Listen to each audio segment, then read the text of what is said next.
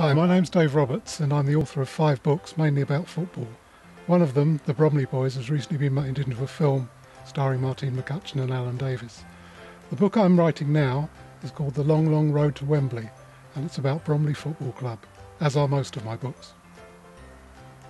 The book starts 50 years ago when I first went to watch Bromley, and at half-time I go into the tea room for a Battenberg cake and a cup of tea, and on the walls were these pictures of Bromley's successful side of 1949, playing at Wembley and winning the cup. From that moment on, all I wanted to do was see Bromley play at Wembley. I bought a three-wheeler car just so I could go and watch Bromley, but the first time I drove it I did a triple somersault in it, so I had to abandon that plan. So the first Amateur Cup game I went to was at Sutton, and I was filled with optimism, convinced it was going to be our year, and we lost 9-0. And after that things got worse. The Bromley team of the next 4 or 5 years was one of the worst in history, and a complete shambles.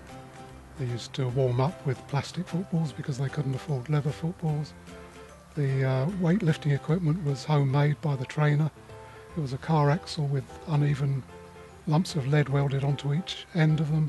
After nearly going out of business several times, and after having the grandstand conveniently burned down, things started to look up for Bromley, and the dreams of Wembley were back on again. Proof that good things come to those who wait and wait and wait came in May of this year, when Bromley finally made it to Wembley, and this provides an emotional climax to the book. Well, to make this book happen I need your help, and your pledge will get some incredible rewards, one of which is to come to a Bromley game with me, get a bag of chips and a cup of tea at half-time, and there are many even more tempting than that. So please make a pledge and make this book happen. Thank you very much.